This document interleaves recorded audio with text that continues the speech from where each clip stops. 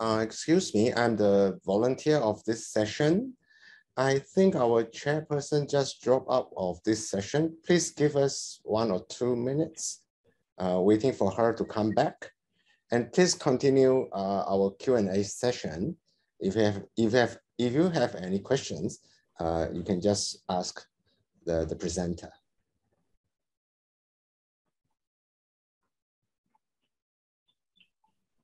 Any question?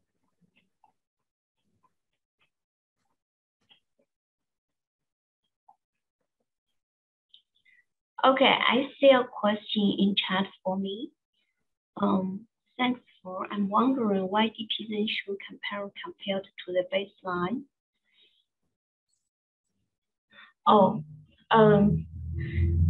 Because we based on the user's original non-sensitive attributes, we learn two latent representations. One is sensitive latent representation, and the other one is non-sensitive latent representation. User's non-sensitive latent representation is used for the downstream task. So when we learn the non-sensitive latent representations, we minimize the prediction error. So the second objective function we mentioned is the key to guaranteeing classification accuracy.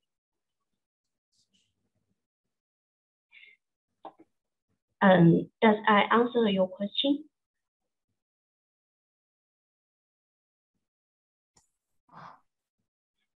Thank you. Sorry, my internet I think it was me. My internet connection disappeared suddenly, so sorry. You are here, can you hear me?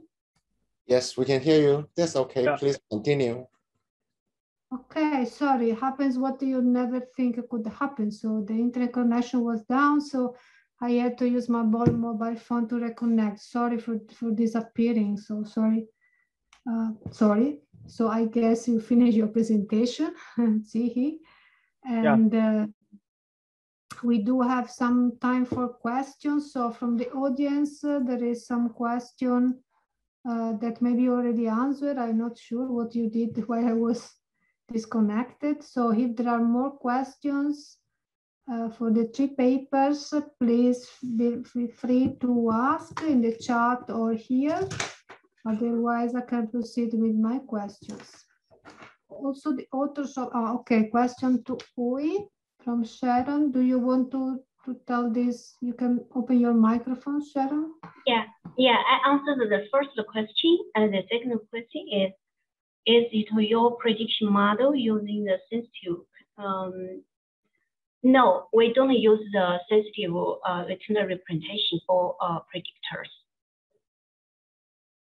During training, do you assume that all users provide sensitive data?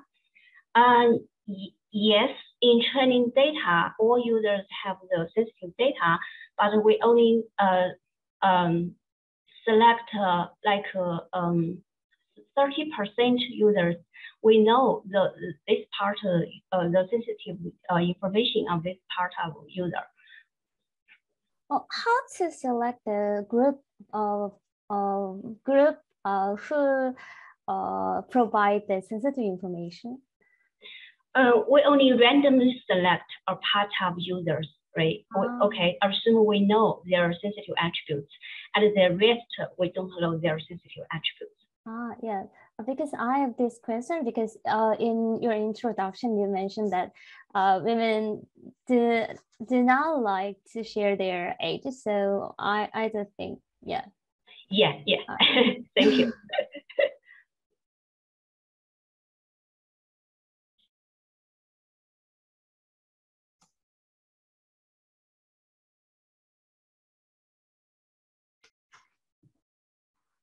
Don't see, you can raise your hand. Okay, I just have a curiosity that is for Ui. Actually can apply also to Sharon. My curiosity is, you assume there is one sensitive attribute. So what happens if you have 2 sensitive, or two or more multiple sensitive attributes? Do you think your framework need to? Yeah, this is a good. What to do in this case? Yeah, this is a good question. If we have multiple sensitive attributes, right? Yes, in our paper we only consider one sensitive attribute.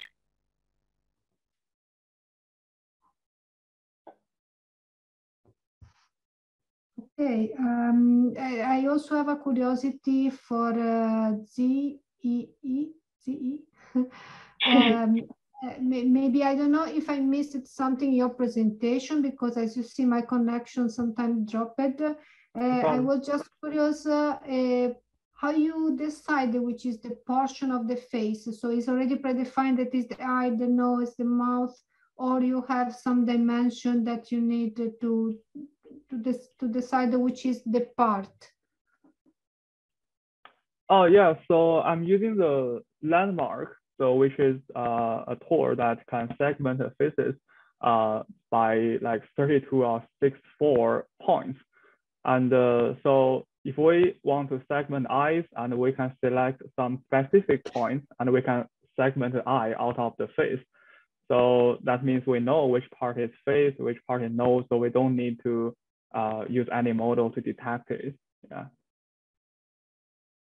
Okay, so it's already predefined what is the eye, so it's the it's already predefined, so it does not. Okay. Yeah, we can just solve it. Yeah. Okay, thank you. Do we have more questions? Yeah, I have a question about the DE call. Yeah. Did you assume that your the parts of face the given part of face are balanced, so the portion of eye and nose and mouth are similar, or you yeah.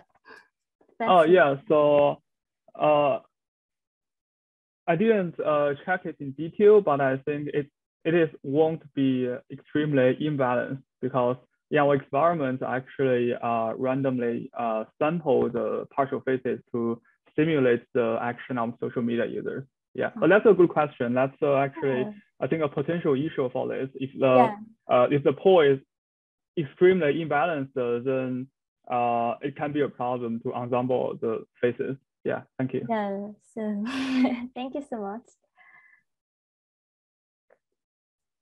Thank you very much. Do we have more comments, curiosity? Don't be shy. Questions, discussions. Take the opportunity to have the authors here.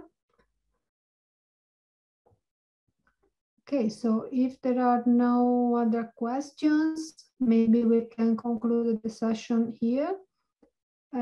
Thank you very much for the authors to submit a paper, first of you, having the paper accepted, and to be here to present their paper. So thank you for your great presentation. I really liked your 3 papers, very interesting.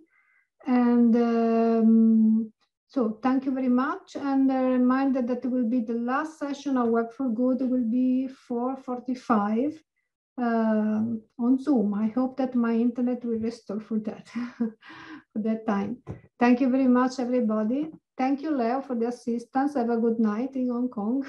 It's very late for you. Thank you for assisting us. You're welcome.